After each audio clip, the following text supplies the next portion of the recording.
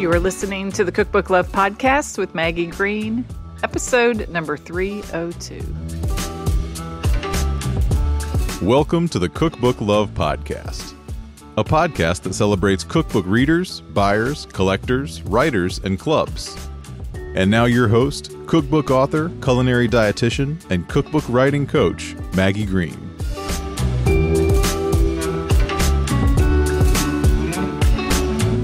Hi, everybody. Welcome back to another episode of the Cookbook Love Podcast. Happy first day of summer.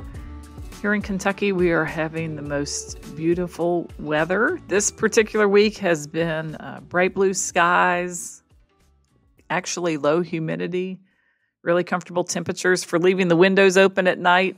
And one of my favorite things to do this time of year is we have a screen door that goes out to our patio. And then in the front door, I replaced the full view glass with a screen, and I can open both doors and get this nice cross breeze in the house. And my favorite thing to do then is have that open while I'm doing some cooking, listening to the radio, putting away some groceries. When I can leave those doors open all day, it is like heaven. And it's just been so beautiful, really enjoying the weather, taking lots of walks, and doing my work. I've had a busy week here in my cookbook office this week with private coaching, wrapping up cookbooks on KDP, interviewing 3 really amazing cookbook writers. It's just been a really fun week. And tonight, our son is actually coming home for a couple nights. He's going to be spending the night here. We're going to a wedding this weekend. And then on Sunday, we're going to head down to see our daughter and go to an equestrian event with her for Father's Day. So a lot of fun things coming up, and it's great to be here. And so excited about the interview that we have today with Phoebe Lapine. Phoebe is a food and health writer, chef, speaker, and the voice behind the award-winning blog Feed Me, Phoebe. She's the author of 4 books, including her recently published book, Carbivore, a cookbook with 130 recipes to help readers stop fearing carbs and embrace the comfort foods they love. During our interview, Phoebe and I talk about her journey as a cookbook writer, how being diagnosed with an autoimmune disease shifted her food perspective and her work as a food writer, the role of SEO in naming her cookbooks, as well as Phoebe's tips for balancing her processes for blogging, social media, book marketing, all while writing another book. So without further delay, let's dive into this interview with Phoebe Lapine. Hi, Phoebe. Welcome to the Cookbook Love Podcast. Thanks for having me. Yeah, so excited that you're here. As always, love to talk to food writers, cookbook authors about their new books. But before we dive in, why don't you tell everybody a little bit about who you are and what you do? Absolutely. So I say that I've been a food woman of many trades. Private chefing, catering, but really I got my start in blogging back in the dark ages of blogging in 2008. I had a site that I started kind of on the side of my corporate job for fellow 20-somethings cooking first meals in first apartment kitchens with limited money and skill and time and space, obviously. And that website ended up, getting a book deal pretty early on, which was really lucky. And that allowed me to kind of quit my day job and to, again, become a keeper of odd food jobs in New York City. And on the eve of that cookbook coming out, I actually got diagnosed with an autoimmune disease and had to kind of drastically change my diet in order to treat it. And one of the big things I did was go gluten-free. And that was, 13 years ago, before there were really any cookbooks about it, really any products on the shelf. And that kind of led to, the second coming of my food career and trying to figure out how to do all of these things as someone with dietary restrictions. As it was at the time, I was, going out to publicize my first cookbook, which was such a dream, and I couldn't eat any of the recipes in it anymore. Not all of them, but like 50%. And so I was like making all these chocolate chip cookies for the book parties and not even being able to lick the spatula. So I went through many stages of grief with that, but then I kind of embraced, my restrictions and ended up dealing with more of them, which I write about in my second and third books. The second book was called The Wellness Project, kind of about my autoimmune journey. And the third book is a book called SIBO Made Simple, which is an IBS opus, and a recipe book for the low FODMAP diet, which, is ultra restrictive. I thought gluten-free was bad, but low FODMAP is also dairy-free or limited dairy and takes out a lot of really healthy vegetables too. But at the end of the day, I've really found kind of a real calling to help people who, not by choice have to take on these restrictions, and helping people still find joy in them, still find deliciousness. And, I think it's also the unfortunate thing is when you start to have dietary restrictions, it means that you can't just go to your same store-bought shortcuts. You can't have the same takeout foods, just your options are more limited, and it kind of brings you to your kitchen, which is, can be a blessing. But I know for a lot of people just starting out who maybe didn't even cook before, it can be a really stressful thing. So I'm always trying to help people along with that. And my latest book is called Carbivore. And I decided to write it after I really found that people had become so fearful of carbs in the era of keto and autoimmune paleo and all these kind of therapeutic diets that have become kind of zealot lifestyles.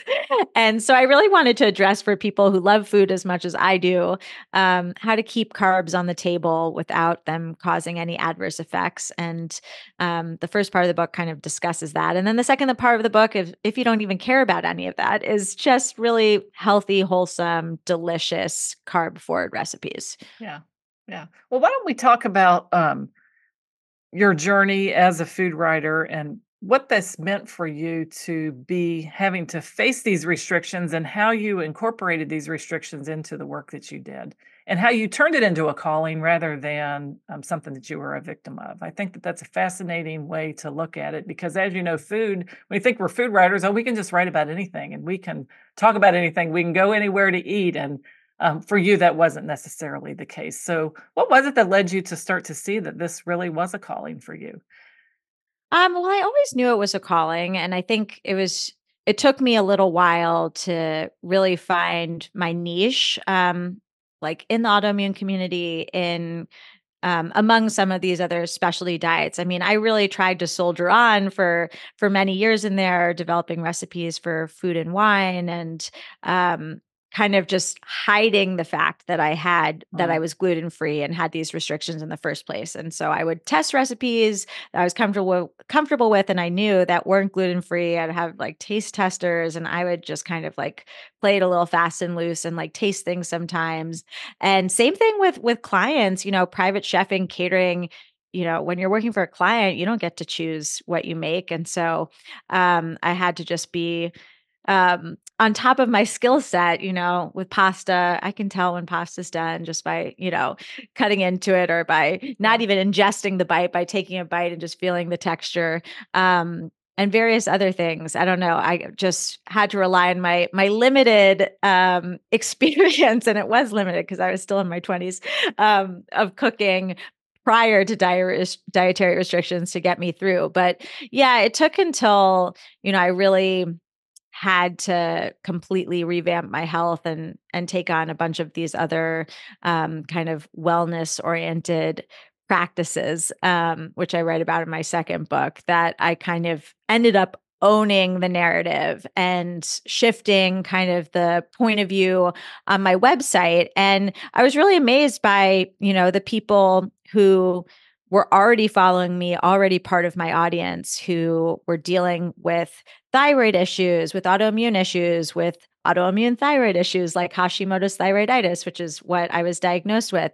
And so even though I wouldn't say that I necessarily alienated people who weren't gluten-free, or who, were omnivores and followed me for just, doable recipes. But I think it just created much more of a bond, at least with the subset of my audience who, felt like they weren't being included in more mainstream food conversations, and who still wanted, their food to taste delicious. I think, sometimes dietitians and nutritionists, and if you're lucky enough to have a medical practitioner, a doctor who gives you recipes or any sort of toolkit to help you through a diagnosis, on the flavor front, on the joy front, sometimes these recipes can feel a little bit like a mathematical equation and not really harken back to the things that you once loved to eat. And that can be such a difficult thing. I mean, I think where I tried to find the sweet spot in my work, and where I still think I kind of am one of the few who kind of touches upon both, is that, there's kind of half of the conversation with Western medicine that doesn't really talk about food at all. And then there's the integrative half, the wellness world, that says food is medicine.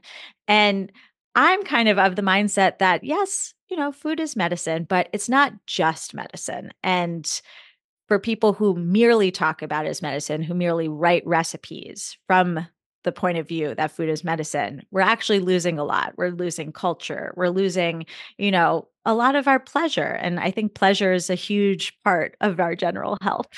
Yeah, I think it is too. And I think, the act of cooking and cooking for and with people and cooking things that you enjoy eating is a lot of the joy of it. I know for me personally, and it sounds like it is for you too. What do you mean when you say owning the narrative? And I think this is important for people to think about, because sometimes we don't necessarily really think of cookbook authors as always owning the narrative. Aren't they just writing about topic A, then about topic B, then about topic C? But for you, it really became different when you finally did quit, I guess, hiding behind the diagnosis, and you entered into it. And what shift happened in you, and what were you able to accomplish, other than just attracting the people that needed to hear what you had to say? How'd that feel as a writer to finally do that? It was a little scary, and I still think to this day, I'm not someone who Food and Wine anymore turns to for recipe Yeah, development, or, I'm never going to have a Food Network show. That's okay. It's, all of these mass national platforms, they don't, drill down as much on special diets.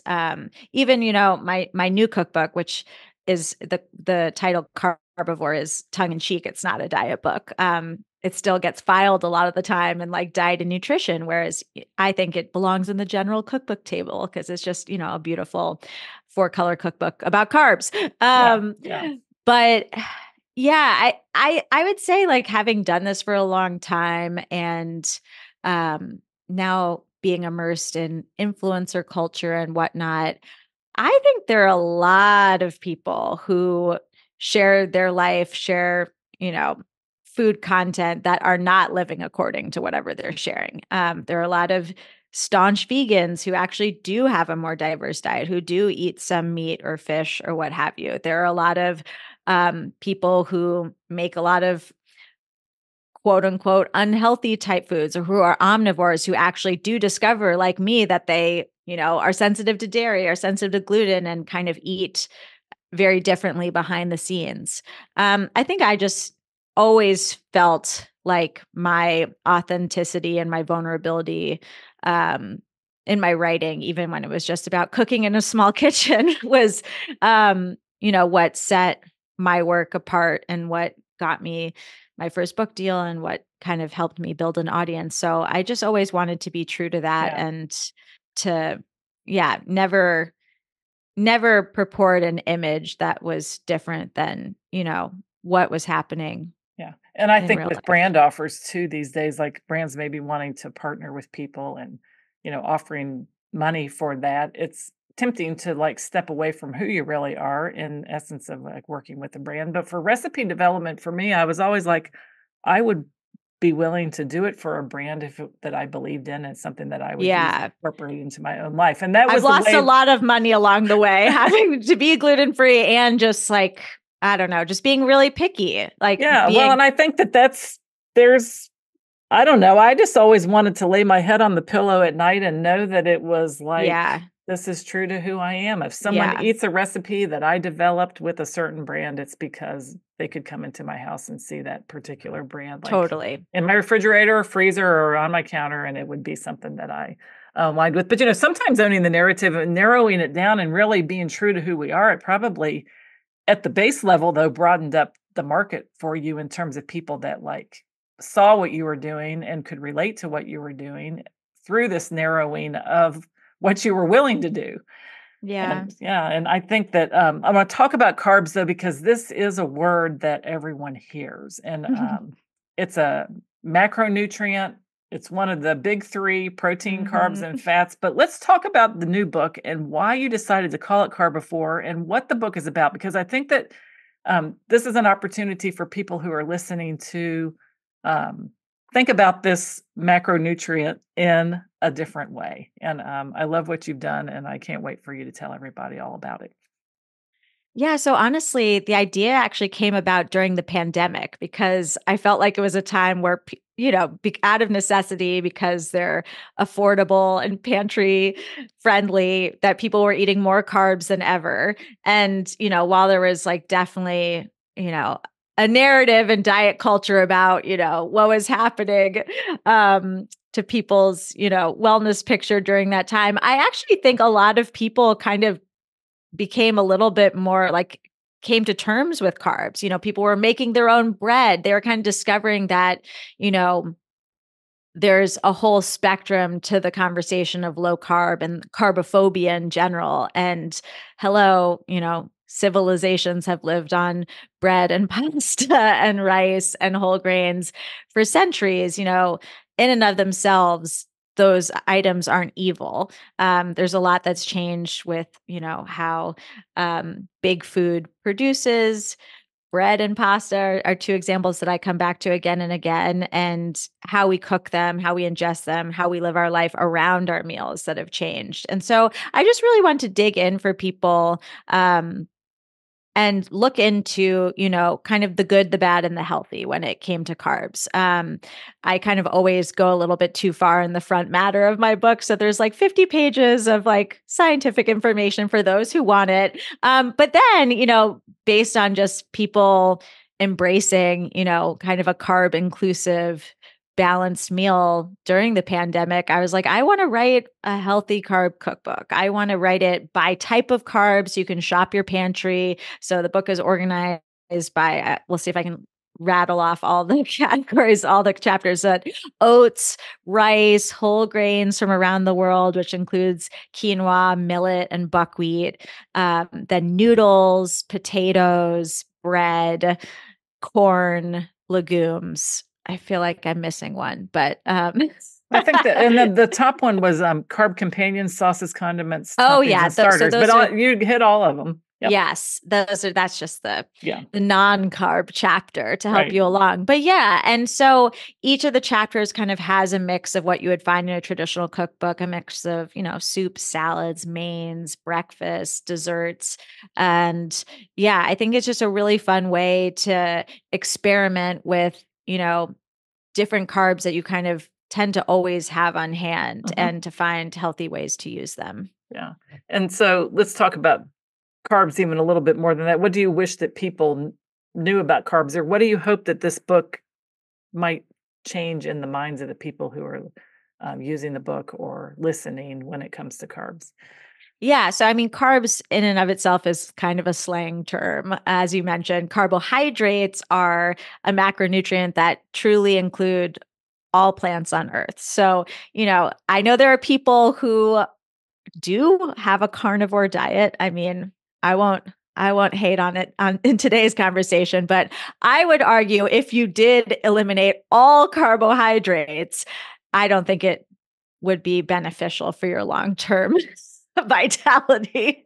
That would include so many incredible vegetables, such diversity of nutrients. And I think since my first book was about gut health, if there's just one rule of thumb to live by, to be quote unquote healthy, I think it's always diversity on the plate, diversity in your diet, diversity of plants. And when we reduce carbs, I think that diversity kind of goes with it. So that's kind of the mindset of the book. And I think one thing that I would love people to take away is that it's not necessarily always what you're eating, but how you're eating it. And people, I think, find such comfort in omission in our culture. And I don't know why it would be easier for someone to eliminate all carbs than to maybe change a few aspects of your habits, your sleep, your stress.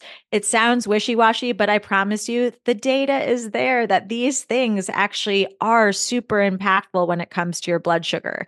So the book just tries to lay out that there are, a million a million ins if you are Mhm. concerned about your blood sugar, if you are concerned about inflammation, and there's a way to keep the foods that you love on your plate while maybe offsetting some of the chaos that they can cause in the body. And I found some really interesting fun facts about the way bread is produced today, the way pasta is produced today.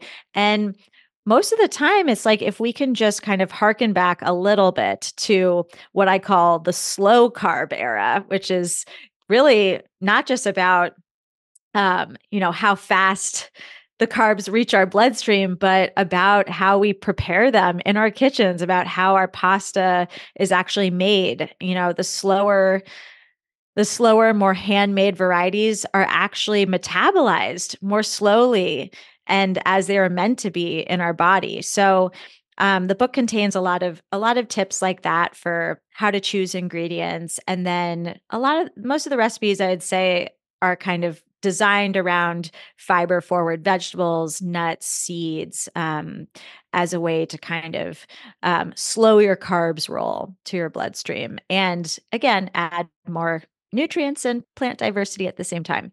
Yeah. Yeah. No, I love the way you did the chapters. I wondered if we could dive in a little bit to maybe some of the topics that you covered. From you have oats, rice, like you said, the whole grains from around the world, noodles, potatoes, bread, corn, and legumes. And I I think don't I know if nailed there's a them. particular grouping of those that you think like is a lot of people are concerned about, or they're one that they automatically eliminate that we ought to talk about, or maybe dispel some myths.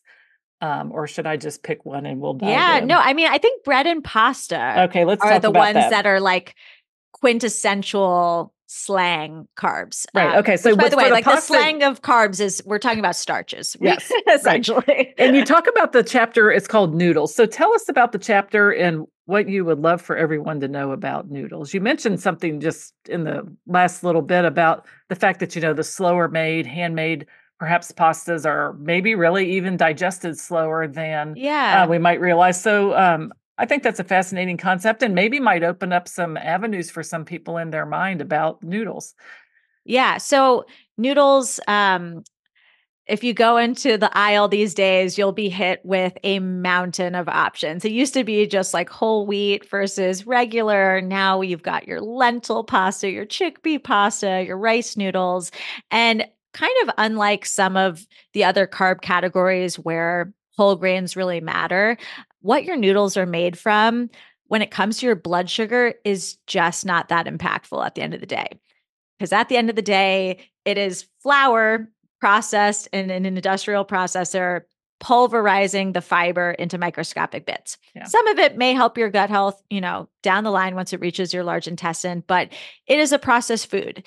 And that's not to say like don't eat pasta because it's a processed food, but it's just something to keep in mind. So I think the conversation gets really skewed around this type of stuff. And one conversation that I've been, privy to more so than others over the last decade is, of course, the gluten-free lifestyle, people who are sensitive to gluten but aren't necessarily celiac. It's certainly been majorly on the rise. And there are a lot of people who say, oh, well, I can go to Italy and I can eat pasta and I don't have as much sensitivity to it. I don't have as much trouble digesting it. And there are a couple different prongs to that conversation. Some people are like, it's the pesticides. Some people are like, it's, GMO wheat. There actually isn't GMO wheat. It's hybridized. But some people are like, oh, well, it's just there's less gluten naturally in the flour over there. So that's the instinct. And I think it's a really fun myth to dispel because actually most Italian pasta is made from semolina wheat, which is higher in gluten than normal flour. Because again, gluten is a protein and it's really important for creating that chewy, amazing texture in our pasta.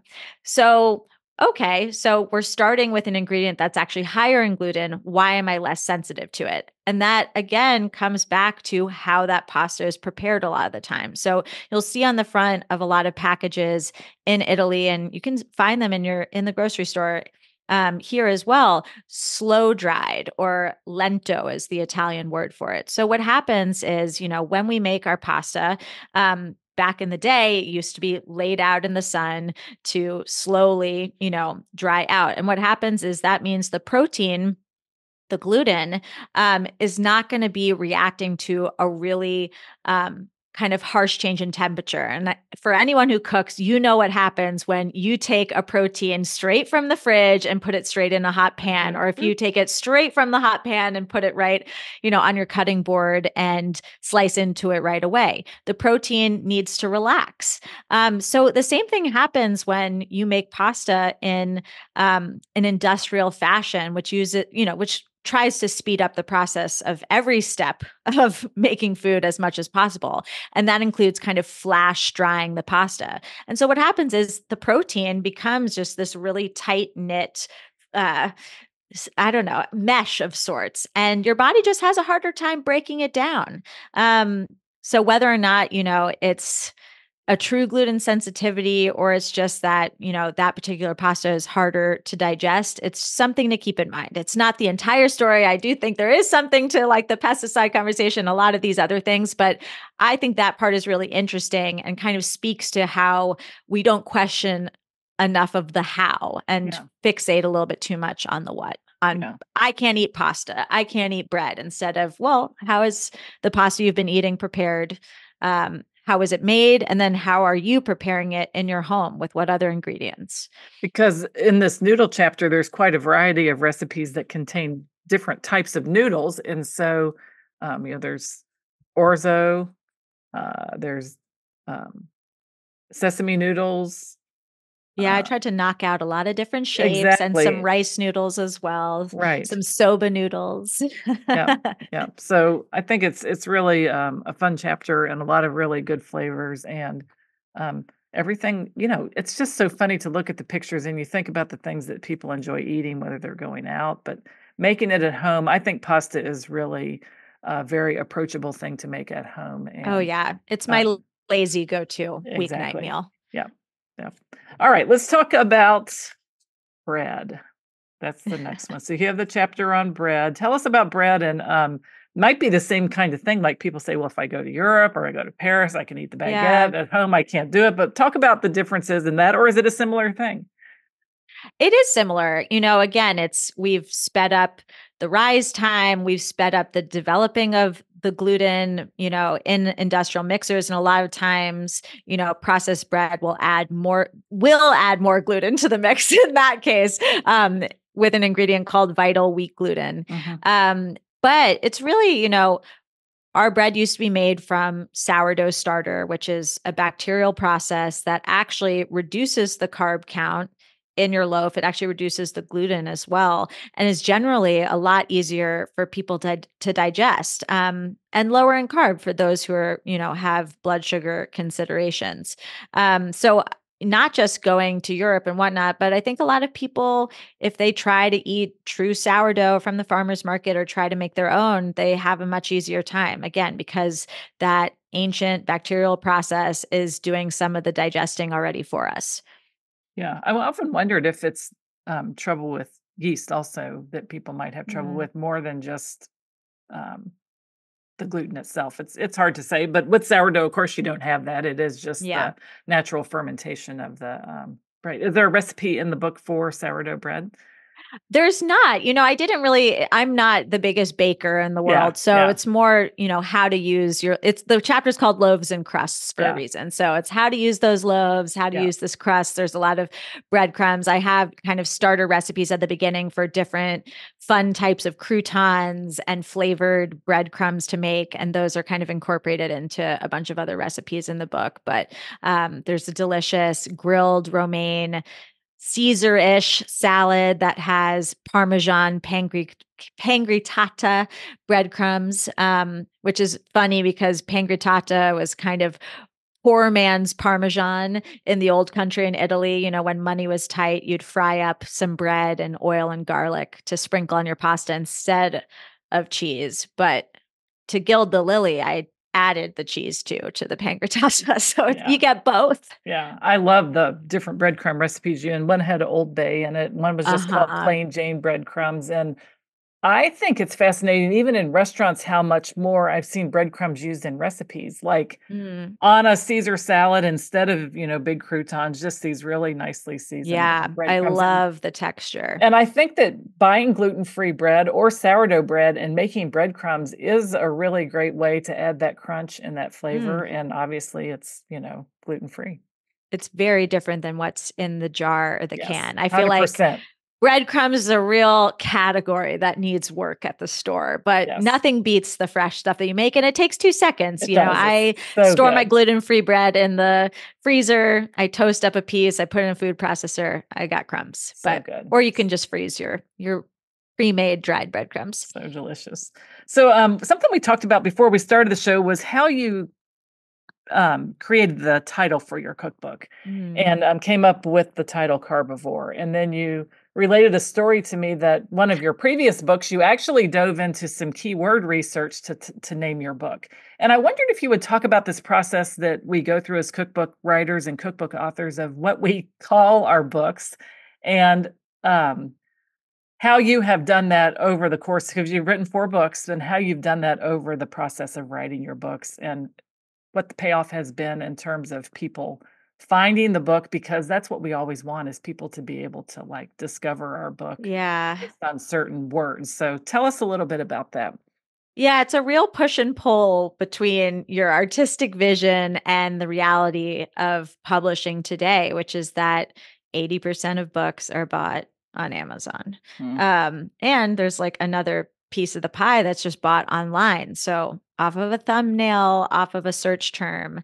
And I really was not getting with the times for my second book, which my publisher really wanted to have Hashimoto's or autoimmune disease in the title or subtitle. And I was just like, no, it's just it's a memoir. It's actually the lessons apply beyond, the people dealing with those conditions. It is kind of more of a general health book. How do you deal with a diagnosis of any kind? How do you figure out how to do right by your life? Without, putting your body through too much. So I won that argument, but once the book came out, I questioned whether or not I had lost because I think it would have actually been smarter. It's kind of a question about, the integrity of the project and, what seems sexier on the surface. But then if you have fewer people reading it and finding it, I don't know if that really serves you at the end of the day. So my third book, had less attachment to. I wanted it to be a resource for people who are dealing with SIBO or IBS, newly diagnosed. And so I always knew it was going to be a search term book. And so I was fine putting that, front and center in the title. And the result is it's my best-selling book. I mean, I don't know. It just continues to sell every single day because of that and to help people. And yeah, again, it's my least sexy book, the least artistically or creatively fulfilling book. But it's really good. I actually it's full of amazing recipes that I still make. I kind of add garlic and onion back to them. Low FODMAP diet. It's the big omission is garlic and onion. And so I'll just add it to some of the recipes in that book, but they're all, they're pretty good. And I think, I've kind of gained a following just from people who come out the other side of that process. And then Carbivore was really where I wanted to meet people where they're at on the other side. And I thought the title was so clever. I was really excited about it. We talked about search terms with the publisher and, we're just no, this is it. This is exactly describes the book. And then none of us somehow thought that autocorrect was going to correct Carbivore to carnivore, literally everywhere. It's impossible. You have to kind of search it on Amazon with my name to find it or read the small print when it autocorrects and kind of click on the original title. So it's really frustrating. And yeah, I mean, what's done is done. It's out there. But yeah, it does make you question kind of the value of a search term or single subject book. So if someone is actually someone like you, they have a health condition, they're writing about the health condition, they're developing recipes around it. It sounds like if we look at your second, third, and fourth book, although this one isn't necessarily around a health condition, but let's look at books 2 and 3. Having SIBO in the title helped that book. Oh, yeah. And I wonder, had Hashimoto's been in the second one, do you ever wonder that? I do all the time. Yes. I know. Well, and so, but I think that is when it feels kind of scary to narrow it down to say SIBO, like, oh gosh, I'm going to eliminate a lot of people. There's people that maybe would like this book that don't have SIBO that might not even buy it because of that. Anyone with gut issues. 100%. Right. Right. But it really brought in the market for the people that had it that really, Yeah. And how does it feel, though, to have a book, though, that is truly helping people like that and isn't necessarily like an artistic vision book? I mean, it feels so meaningful to me. I struggle with it, though. I was able to find, creativity in the recipe development process. But, it's like I'm not getting I didn't get any mainstream press for that book. Yeah. It was ahead of its time. I mean, I was really the first to market with a solid treatment overview / recipe book. There were kind of some that dealt with one or the other, but I mean, there's still wasn't even a totally comprehensive treatment oriented book. There are a few now. But yeah, it really just kind of, I don't hit the wave. I think that's kind of interesting though, because the early wave very often, but this is where the embodiment and your willingness to say, okay, this is who I am and this is the ground I'm going to stand on, and owning the narrative sacrificed the publicity and the big splash perhaps for truly helping people based on the person that you are and what you've learned from this. Right. And it's a interesting balance to walk. And so if anyone's listening and they're thinking about a health book or they're wondering about it, I do think that you've brought up some interesting points about that. And I think it's a little bit of soul searching though. What do we really, and what's the real why behind why we're doing that particular book? Because under your umbrella, obviously, Carbivore, you were able to be a little more creative, an artistic vision developing through this book. And it was just a more general cookbook. Yeah. But I have to say there's so many strategies to getting a book out there. I mean, I didn't get the mainstream publicity, but I didn't need it. The book's just selling because of search terms. Because of search terms. Right. Because the publicity is supposed to be for promoting the book and helping people to discover it. If they're discovering it without that. But a little bit of us though likes to get that publicity. It's great for our ego. 100%. And it's just a little bit more exhausting. I'm working much harder. Yeah.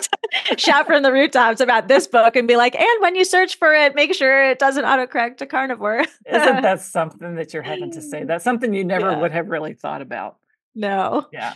Yeah. Well, let's talk a little bit about, you've been a blogger, social media, marketing, writing books is a juggling act. You have a lot of balls that are in the air. And I think that one thing that my listeners like to hear is if you have any tips or tricks or ways that you keep all the flow, always kind of moving forward.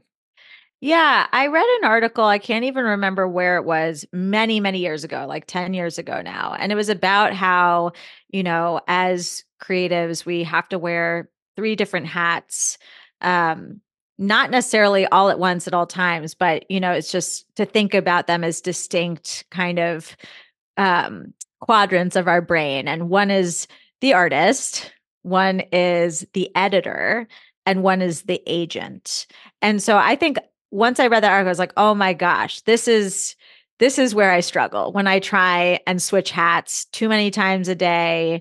I know that I am someone that really needs to protect and formulate my time so that I'm only wearing one hat at once. And there's, of course, when you're working on bigger projects like a book, you're wearing your artist hat for a year and you're wearing your editor hat for another year. And then you're wearing your agent hat when you have to promote it. But when I'm not working on a bigger project, and of course, like even while I'm still doing the other things for my website and so keeping up with social media or whatnot. But I just have to be really careful. It's like, I think social media is the agent hat, and it really gets in the way of getting other things done. And so I have to make sure that I oh my gosh, what's the word I'm looking for? Compartmentalize that work as much as possible so that I can protect some time where I can just wear the artist hat uninhibited. Yeah, because I think artists probably does need the most protection and the most space to like Yeah. really be who artist is. Otherwise, I think it's funny about social media though. If we go into it with um, the way of like sharing value with our readers and with the people that we're here to help versus the consuming of information and taking it in, to me I think the artist and the consumption is the part for that always is more of a clash for Yeah. for me Yeah. for me in particular. But you know what, social media is such an interesting thing. I bet we could probably have a whole show talking about that, because every cookbook author has their own like little take about the value of it, the benefit of it, the drawbacks of Totally. it. Yeah. But I love that you, the artist, the editor, and the agent. Do you, when you're not in cookbook mode, wear a different hat, like for a day or for a block of time? Or Yeah. yeah. I mean, just with my website, and even if we were to factor in like content creation for social media too, it's like I like a day where I'm just ideating, brainstorming, maybe coming up with the recipe, then another day that's just for testing, then another day that's for editing, photos, video, input, like writing the post itself, inputting it. Um, yeah, I kind of like to break up all these things. And then it's like, kind of the end of the day is when I, catch up on emails and do some Yeah. of the like admin, social media, more agent hat, mindless scrolling Yeah. Yeah. consumption. Yeah. Your energy level good in the morning, afternoon, Yes, evening? I get my most creative work done in the morning. So if I have Yeah. any writing to do, I have to do it in the morning. Protect it for the morning. Yeah. Yeah, exactly. And then the second half of the day, when my energy is a little bit more lagging, that's when I can I think editing is such a lovely task to do when your energy is lagging. Um, I just hate wearing the agent hat no matter what. So Your usually, least favorite yeah, hat. that part of the to-do list just gets kicked down the road Yeah. indefinitely. Yeah. Yeah. No, those are good tips. Great tips. And let's talk a little bit about other cookbooks. Now, one thing I like to ask my people coming on the show is we're wrapping up for discovery for other people about your favorite cookbooks, because I often find that people that write cookbooks love cookbooks and they have other cookbooks that they use. So, do you have a favorite cookbook or two that you'd like to share with our audience? Yes. I mean, I think my favorites are always the most nostalgic. And so I have to go to the first cookbook that I ever purchased for myself, which was Jamie Oliver, The Naked Chef Takes Off. And I was obviously just attracted to it because he was cute and young and there was naked in the title. But I took it home and I was like, oh, like actually his like real chatty way of recipe writing, which like didn't give a whole lot of credence to measurements all the time. And he was just like, add like a handful of this and a glug of this and like a dap of that, like using Britishisms for those things. I was like, oh, it makes it actually really approachable and fun. And I was already someone who like didn't love following recipes, who just liked to experiment. So I really appreciated that. And yeah, I thought he made cooking seem like a cool, fun thing to do at home. Not Yeah. that I wasn't already doing it. Yeah. So Jamie Oliver, The Naked Chef Takes Off. We will link to that in the show notes, as well as to your book, Carbivore. Plus, I'd like for you to tell everyone how they can connect with you online. Yes, I'm at Phoebe Lapine on social media, and my website with lots of free recipes is feedmephoebe.com. And then you can, if you can't Google Carbivore, you can just go to carbivorecookbook.com, and there are tons of links to purchase that. And there's also still a pre-order early bird special freebie that I have yet to take down. That's a 2-week blood sugar boot camp. So anyone who nice. just enters the order receipt can get that. And it's just a fun 2-week email a day program that helps you kind of take some of the baby steps that are offered in the book. Yeah. And you do talk a lot about blood sugar. You talk a lot about, there's a whole list of different terms that people maybe hear related to blood sugar. You kind of demystify those. So if you are carb curious, carb phobic, you're a carb lover, this is the book passionate. For you. Carb passionate. I highly recommend that you pick up a copy of Carbivore, learn everything that Phoebe has to talk about, enjoy some of her delicious recipes, and a lot of really helpful information, a lot of resources that you have referenced. So it's sound and it's a good resource for the carb passionate people in your life, or maybe for yourself as well. I can't thank you enough for coming on the show, sharing your new book with us, and your journey as a cookbook writer, always of value. And thank you so much for everything that you're doing in the food space and for people with SIBO and Hashimoto's, and the way that you're helping people really cook for themselves and feed themselves well. So thank you so much. Thank you, Maggie. Thank you so much for joining us today for this episode of the Cookbook Love podcast. Again, all the links can be found in the show notes at www.cookbooklove.co. And if you are interested in writing a cookbook of your own, please check out the free cookbook writing masterclass called How to Get Paid to Write a Cookbook.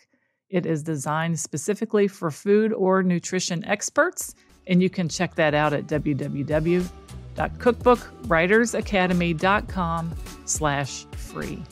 So that's it for today's episode of the Cookbook Love podcast. This is your host, Maggie Green, and until next time, have a great day and keep loving your cookbooks. Thanks for listening to the Cookbook Love podcast. You can find out more information at www.cookbooklove.co.